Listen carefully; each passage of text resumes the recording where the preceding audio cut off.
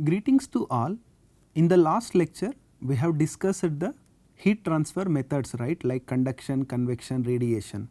In this lecture, we will identify the different thermal nodes and how the heat is transferred from one node to other node, like stator winding to different parts of machine, like stator winding to end region or stator winding to core, like that. We can see here this mission.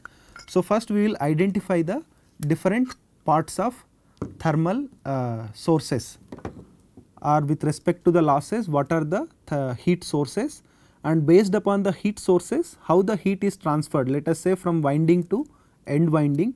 Here we can see this is the inside the core, and in the slots the windings are placed. So, from the slot region of the winding to end winding, then end winding to shielding through the radiation. So, we will identify different nodes with respect to the thermal aspect, and we will analyze the how heat flow is happening, either it is conduction or convection or radiation. First we will discuss the heat sources. So, the main heat sources are nothing but loss components, right. So, the stator copper loss and stator core loss, rotor copper loss and rotor core loss. Copper loss with respect to the stator and rotor, it will be I square R losses, and core losses will be hysteresis and eddy current losses, and mechanical losses are nothing but friction and windage losses. We can see the stator copper loss with respect to the stator winding, stator core loss with respect to the stator core, and rotor core loss with respect to the rotor core, and rotor windings, either it may be squirrel cage bars or windings on the rotor, and mechanical losses with respect to the bearing portion and end region portion or end air with respect to the rotation of the rotor, how windage losses are happening, that are the mechanical losses. Now, we will identify the thermal nodes. So, we have observed the heat sources, one is at here copper losses, stator core losses and rotor core losses, rotor copper losses and mechanical losses with respect to the friction and windages.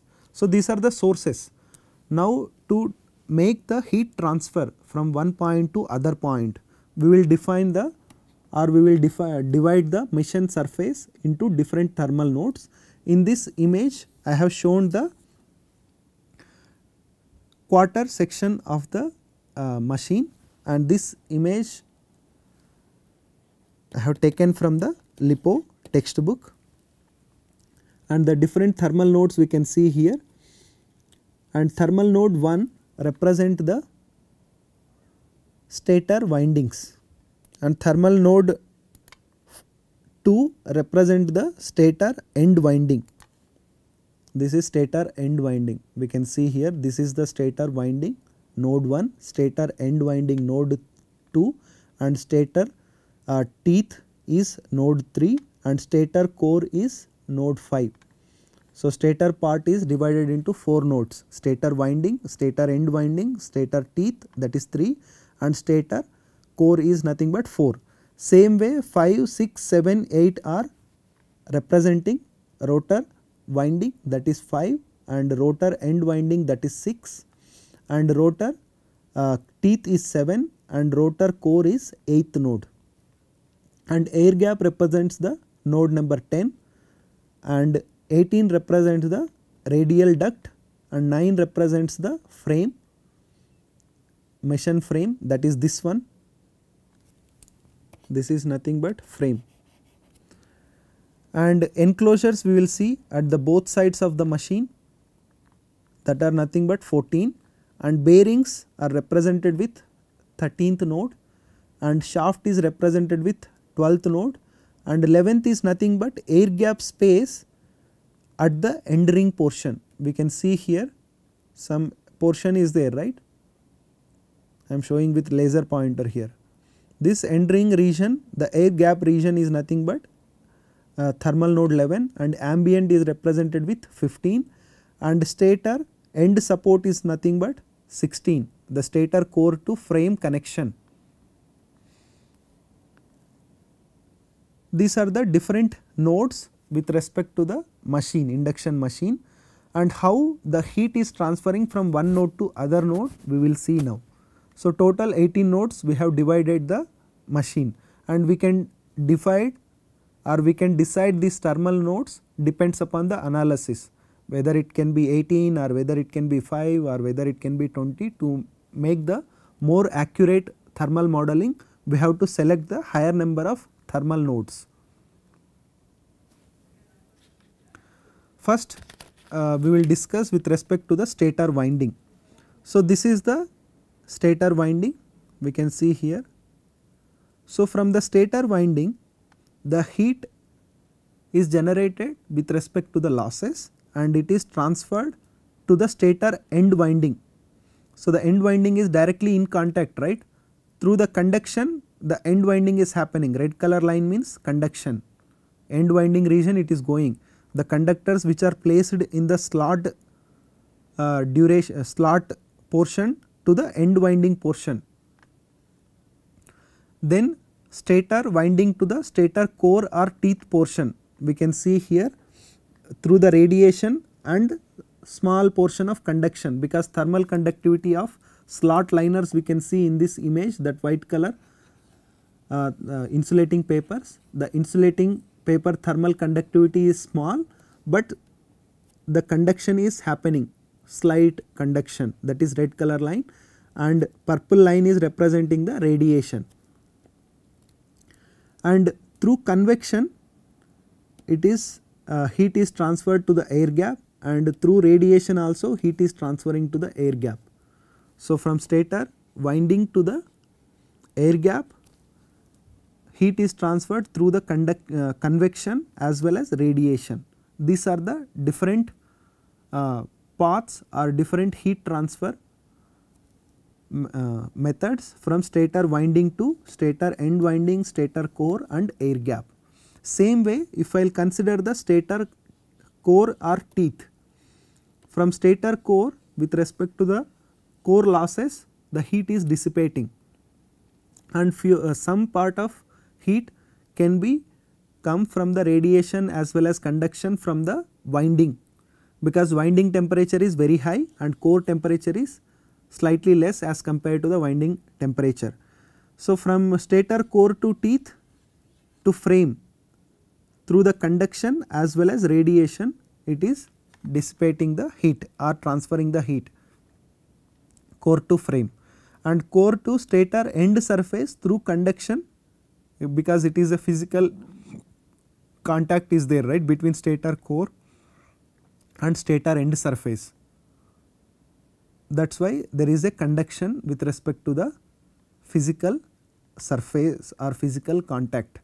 Then radial ducts, if is there any radial ducts are there here, radial means in this direction, axial means in parallel with the shaft, perpendicular to the shaft will be radial direction. So, the radial duct, it is heat is transferred through the convection manner, green color, and to the air gap also with respect to the convection, the heat is transferred, because there is no contact from teeth to air gap, right, only air is there.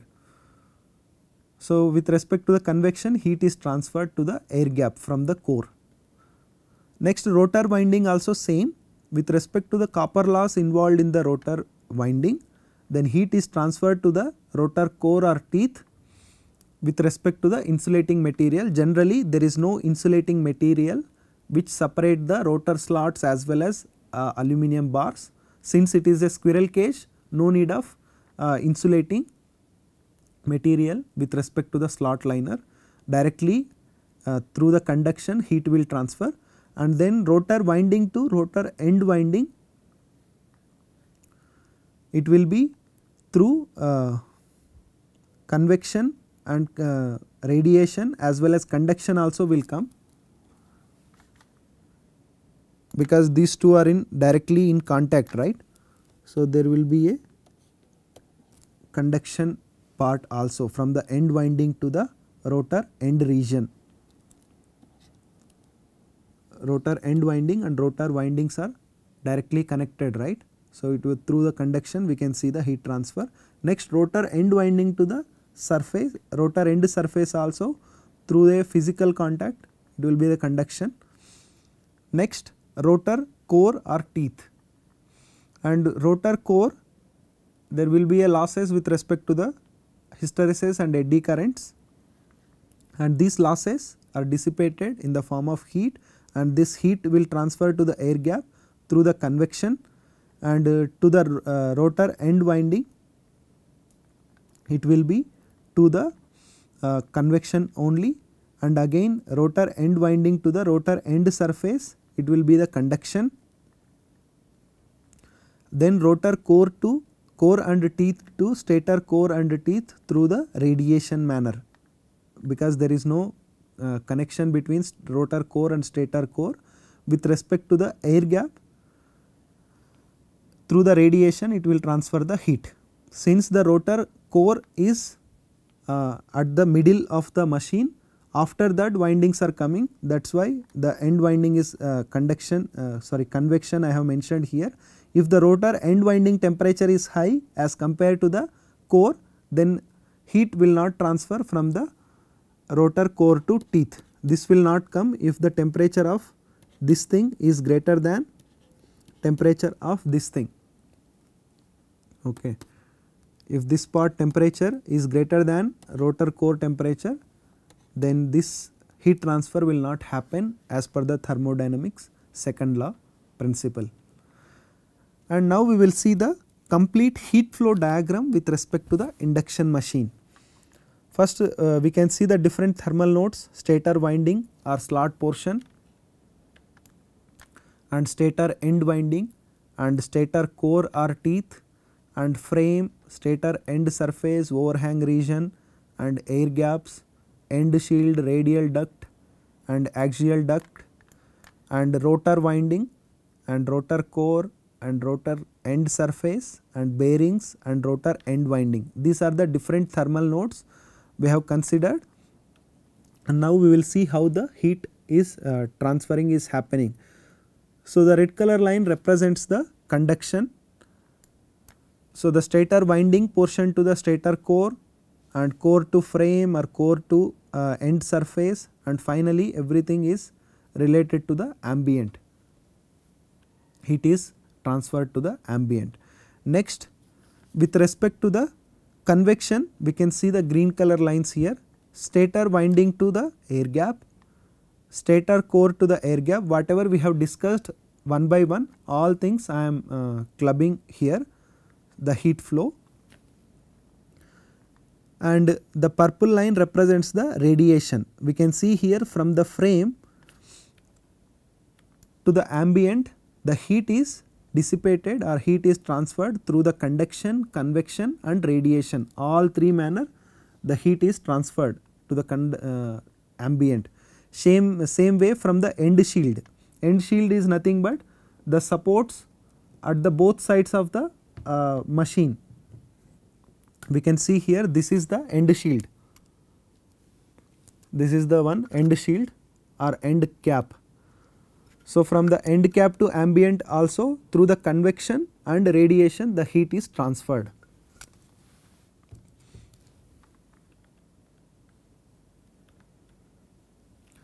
Next we can see the rotor winding to core portion, and then rotor end surface and bearings to the ambient, how the heat is transferred.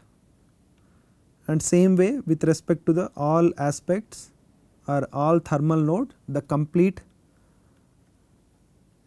thermal heat flow diagram for any mission. Here I have shown for induction machine, but any mission we can realize in this fashion the heat flow diagram. The yellow color line representing the air or coolant flow. The coolant is flowing through the radial duct as well as axial duct, we can see here. Then axial duct to the air gap region, then the air gap region to the overhang region. Then from the axial duct to overhang region again, then overhang region to back to ambient. This is with respect to the axial, and radial duct directly it will go to the air gap region, then overhang region, and from the overhang region it is coming out to the ambient again. And similarly we can see the different nodes how the heat transfer. With this I am concluding this lecture.